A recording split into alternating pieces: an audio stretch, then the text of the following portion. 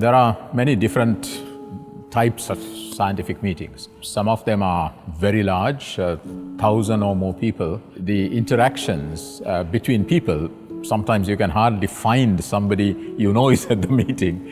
The advantage of meetings like the Keystone Symposia are the size of the meetings. They are quite intimate, everybody meets everybody.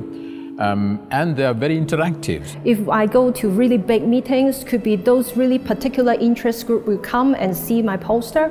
But here we got the chance to communicate over a very small but specific community. You have a lot of questions and discussions during the presentations, but even more importantly, in the poster sessions and the tea and coffee breaks in between. It was a really new experience to kind of just present our work at the poster sessions and really get some feedback and comments from fellow scientists as well as key opinion leaders who are attending the conference. And I think that's very helpful when you're a young scientist, you're trying to formulate your thoughts, you're trying to get feedback on the work that you're doing, and I think that's very helpful. So it really provides the ideal milieu, if you like.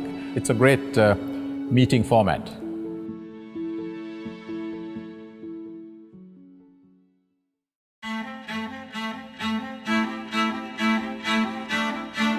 The Hong Kong University is dedicated to the highest quality of education. We really try to focus on mentoring our young scientists, giving them the inspiration to allow them to have the freedom, but also the interactions to be able to prosper. And I think in that regard, our targets blend well with a meeting such as the Keystone, because this allows young researchers to be able to speak at a meeting like a Keystone Symposium in front of world eminent researchers.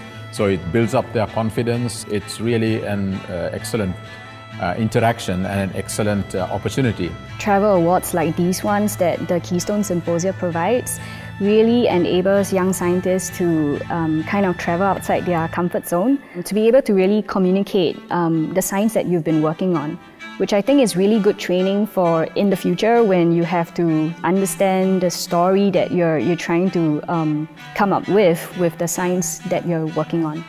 Keystone Symposia are really great in the sense that they have the flexibility to bring in new topics for meetings. Of course, it has the brand recognition and the credibility to encourage the leaders in respective fields to attend and speak at these meetings.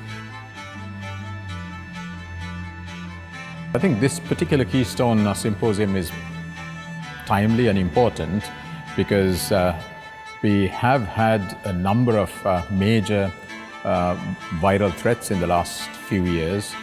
We had Ebola, we had Zika, we have had repeated avian influenza outbreaks. And of course, we have an ongoing threat with MERS. So this Keystone meeting gave us this opportunity to learn the fresh data and the earliest research in each lab, so we can get more collaboration and get more communication with the scientists all over the world. The idea was to bring together people working on all these different emerging viruses to the same meeting. So this was really nice because we had people we normally don't talk to on a regular basis, but of course we share the same interest in that we are all trying to confront unexpected emerging respiratory viruses. And I think in that regard, it was successful and it has been an exciting experience.